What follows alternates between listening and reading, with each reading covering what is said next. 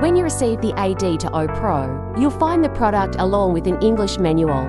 If you're unsure about anything, you can refer to the manual. Next, download the app and log into your account. Make sure you have a good internet connection during this step. You can download the app by scanning this QR code or by finding it in the Google Play Store.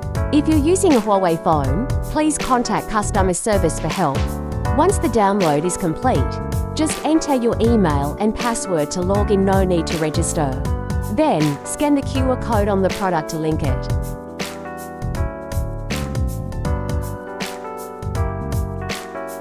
After that, plug it into your car's OBDII port to link the vehicle.